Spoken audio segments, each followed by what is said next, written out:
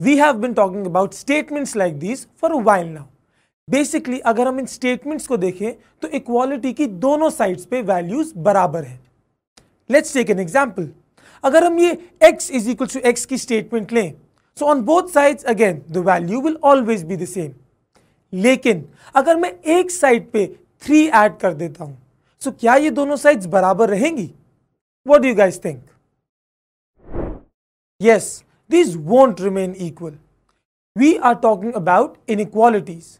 Inequalities are basically orders of relation. ये possibly क्या हो सकते हैं? These can be less than equal to, greater than or greater than equal to. Between any two numbers or algebraic expressions. In 1631, 25 years after Shakespeare died and 11 years after Newton was born, the sign of greater than and less than were introduced. This was written in a book introduced by a British mathematician called Thomas Hariot. This book was published 10 years after his death. These symbols were actually introduced by the book's editor, Walter Warner. Hariot ने तो अपने काम के लिए triangular symbols इस्तेमाल किए थे. वो तो वार्नर ने बाद में इसको मॉडर्न डे लेस देन और ग्रेटर देन के साइन में कन्वर्ट किया. Now these signs are indispensable for mathematicians. I think we can all agree that this was one of the happiest conceits of mathematical thinking. Now, let's look at the properties of inequalities. For the first property, we will evaluate the law of trichotomy. Let's take an example. Let's say Ahmed has more money than Faizan. There are basically 3 possibilities here. या तो अहमद के पास फैजान से ज्यादा पैसे हैं. इसका मतलब यह भी है कि अहमद के पास फैजान से कम पैसे नहीं हैं. और इसका एक और मतलब यह भी है कि फैजान और अहमद के पास बराबर अमाउंट नहीं है. बेसिकली लॉ ऑफ ट्राइकोटोमी का मतलब यह है कि ये तीनों बातें एक्चुअली सेम हैं. What I'm trying to say is that if A is greater than B, so that means कि A is more than B. A cannot be less than B or equal to B. शायद आप लोगों को transitive property of equality याद हो. Basically, when A is equals to B and B is equals to C, so we can say that A is equals to C. अब यही चीज inequalities पे भी establish हो सकती है. Let's take a number line. इस number line पे we have 3 numbers. We have 2, 3 and 4. Now we know that 3 is greater than 2 and we also know that 4 is greater than 3. Basically इस relation से हम ये evaluate कर सकते हैं that 4 will be greater than 2.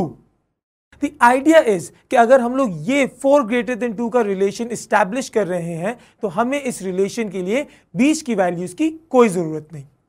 So the transitive property basically says if A is greater than B and B is greater than C, so A will automatically be greater than C, and this holds true for all real values.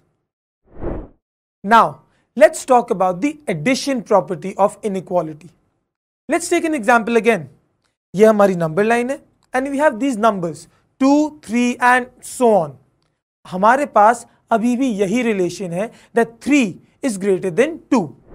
अब अगर हम inequalities की दोनों side पे same constant add करें, so basically our relation will remain the same. Let's take the example. अगर हम 3 में 4 ऐड करते हैं और 2 में भी 4 ऐड करते हैं, so this 3 will move on to 7 and this 2 will move on to 6. Basically the relation will still hold because 7 is greater than 6. ये दोनों numbers ने सिर्फ अपनी 4 numbers से places बदली हैं. So the idea is that if we add the same constant on both sides of the equalities, so हमारे पास relation same रहेगा. Only the places will change.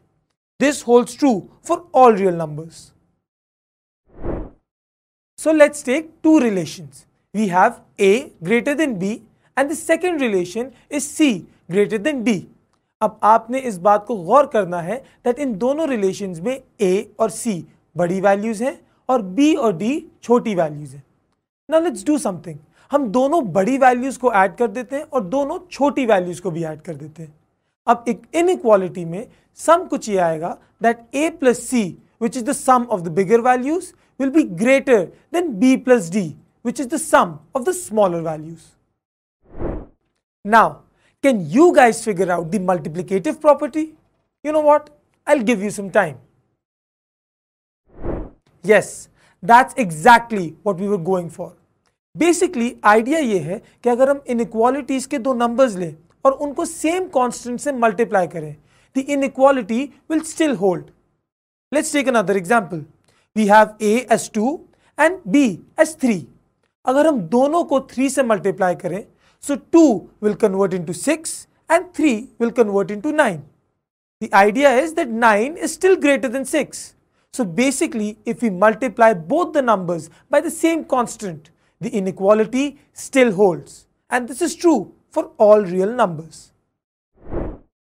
Now, I have a question for you.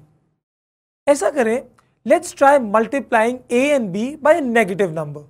Let's say हम इन दोनों numbers को -2 से multiply करते हैं.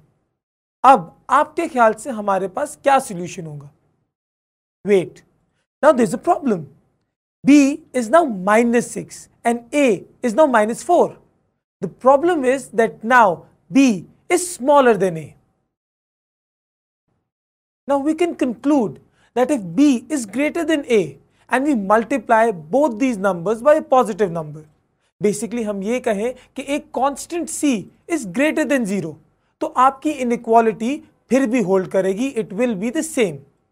That is, ca is less than cb. And this holds true for all values that belong to the real set.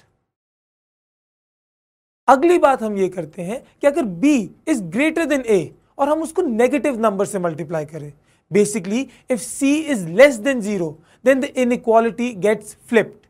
Basically now the ca will be greater than cb, and this also holds true for all real values.